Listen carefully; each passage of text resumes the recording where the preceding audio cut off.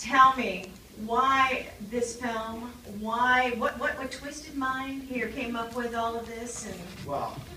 So there's two parts to that question. I don't want to. I don't want to touch it. I tried to take it. Yeah, to do this. So Mike came up with the original idea.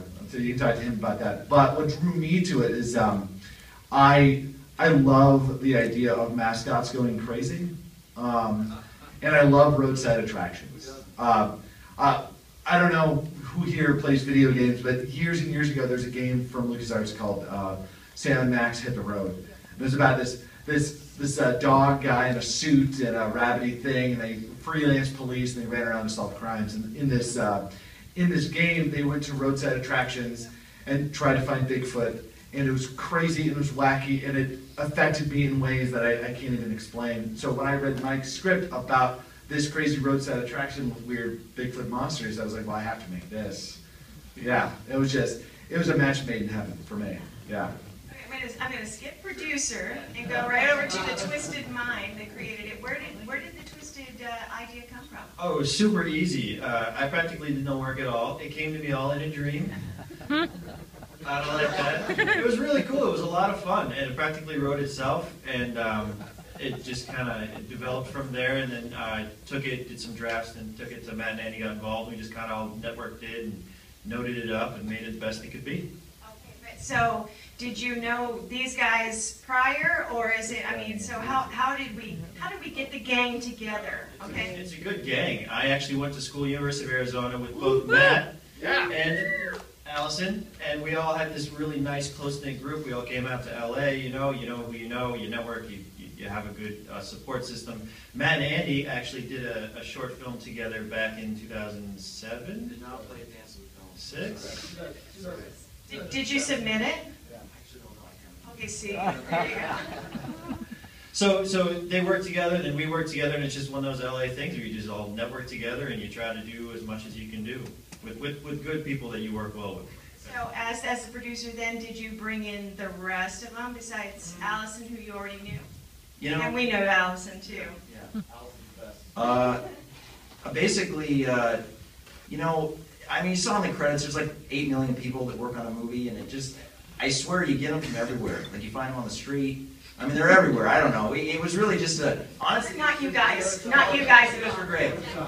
I mean. So we found Marissa at Home Depot, I think, right? Yeah, so, well, Coons Hardware. Yeah.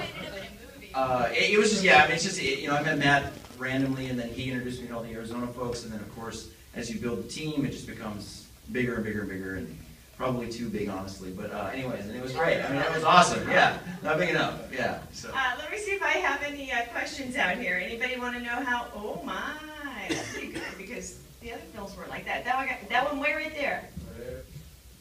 In the post-production process, this is more directed to the director and whoever edited it.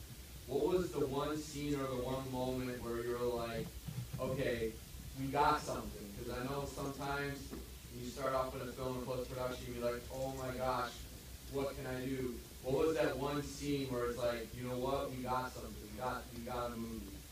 You know, it was honestly every moment where Marissa and Jenna, who played Marla, Marissa and Jenna, they are electric on screen. That very first cut, which any director would tell you is the worst cut in any director's life. Those girls like showed me that it was a movie. We'd put it in, we'd show it, and be like, ah, this is terrible, this is terrible, this is terrible. Those girls together was awesome. And those girls with Paula Rhodes, who was here earlier, they're the redhead, Agatha. Their chemistry was electric, and that's what made me realize it was a movie. And Alex is over here too. Yeah. I know you had another question right there. I just totally want to know if this was based on truth. Was there any? Let me go to the writer on that one. It's all made up, unfortunately. Sorry. Oh man. Yeah. But wait a minute, because you did have this kind of toxic sludge thing, so were you trying to make an environmental statement? What was that? Was that the oil spill? Was there an oil spill back in the day? It was right. Well, there's Exxon, and I think this movie really came through to support toxic waste dumps in every way possible. It's a big eye opener, as we all need to have in this time of environmental catastrophes. You guys buy it? Let's see, I think there was at least one. There was at least another one out there, was there? Right here, I thought so. How about a sequel? A sequel. Who would like to take this one? The producer? Yeah, I've heard. So there's a couple of sequel ideas. Let's run them. I want to pitch you guys these sequel ideas. Number one, Dr. Lincoln's still alive, and he. Is it the time traveler? Yeah. No, Dr. Lincoln, the time traveler, because it's the scene where he leaves the bar. And he says, "Stupid place, wrong place, wrong time." And he walks out. Wrong time. Because he's a time traveler. Number two, Big Kahuna and Brandy in a prequel.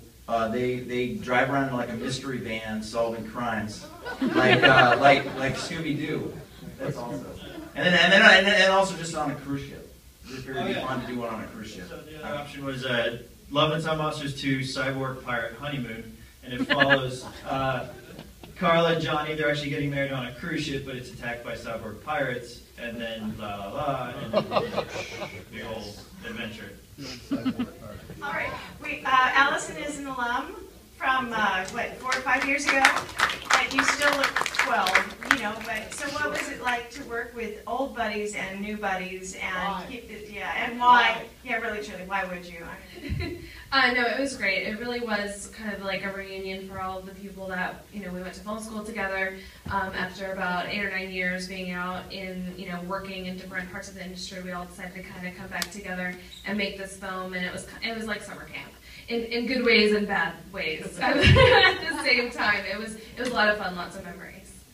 And for you guys in here, I want to know, what was a favorite moment on set for you? I was covered in poison oak from head to toe for about a month. Yeah, and it was really fun. What was it, real poison oak? It was legitimate poison oak. It was bad. They took pictures for special effects reference.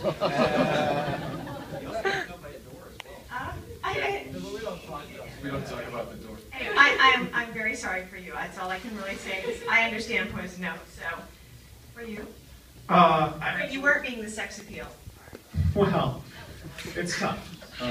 It's tough when you're the sexiest man on set. But offset, you mentioned Allison. She's the most badass RV driver you've ever seen. We were on some tight mountain roads. We had 2 RVs, and I forget who was driving the other one like a grandma. But Allison went after it, and I have video of me flying around the back of an RV across a bed. It was amazing. So I've loved that. That will be an experience you'll never forget, right? Yeah. It was definitely my face being eaten off by Sasquatch. Zombie, acid, vomit. That was a highlight. 5 a.m. Cold morning. A pleasant experience, I'm sure. For me, it sounded like getting a terrible cough and pink eye, which was going around. Pink eye. You guys sound like you run a dangerous set. You gotta get like shots before you go out. But I think my favorite moment maybe was attacking that girl with the squirrels. That was fun. Go ahead, give me some moment of sanity that was in this set. There was none. We are not exaggerating when we say it was like summer camp. And that we pretty much drove up to the middle of nowhere in a lodge and shot for almost a month straight. And we literally had vacations on the weekends. So we'd go on like family vacation to go see, we saw the caves up there. We went to go see Avengers as one big happy family. Yeah. And we all shared pink eye. Just pass it around. It was a dangerous set. Where did you guys shoot? We should. Oh yeah, we can grab it. That's right. Control it. real quick before I say where we shot, I just want to say, Jeff here was the one who barfed in Bill's mouth and face, and I remember that night, I was like, how did it go? And Bill's like, you know, there was a moment where we looked in each other's eyes, and we really connected, and then he barfed in my mouth. Amazing. And But you didn't get a chance to answer, did you? Oh, no, I get to barf all over the Also barfed all over Crescent City. I got hit in the mouth with a football, and my lips swelled up the size of like my face. So I'll put it on Reddit for everyone. Yeah, seriously, I'll never work for you guys. we protected the movie. That's the trick.